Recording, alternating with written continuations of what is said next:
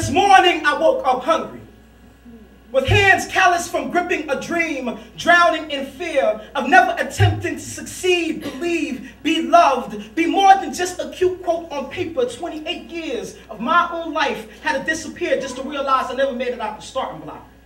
You see, men who don't try should be euthanized. Instead, we killed a steed that ran so fast she believed she could fly. I wonder, what would this world do if they knew that my ankles were too brittle for all purpose? That I used to infuse drugs into brain just to numb the pain of running with no purpose. You see, I've never met a wild thing that ever felt sorry for itself. Never seen an eagle that wished it could fly, or a flower ever prayed to be beautiful. Last night, the sun set without ever doubting its own ability to rise. God, you can close these eyes when these hands can no longer hold on to the demands of the future but keep me bucking. Even when these lips could only formulate verbs but can't create no action. Tell tomorrow's teachers to make way in the textbooks, because I'm about to print a picture of me in B-boy stands right next to Poe and Thoreau, so the future's future can know that concrete always lived here. But them scholars, scorekeepers may say that we was careless with our craft, but this is where form and spirits created the most beautiful of babies in Babylon. Y'all, it's been a while. It's been a while since I felt the sensation of a simile tiptoeing on my teeth. Since I caught a ride to heaven's highway, I've taken these fingertips, ripped this dick for granted too long. From now on, I intend to make love to life like a porn star, jacked up on Red Bull, Cialis, and Rio Hamburg route. I'm about to ride this bitch until her back breaks or she quits. Either way, I'd rather break my own bones before I break down before the finish line. This said enough, 8 bells like family.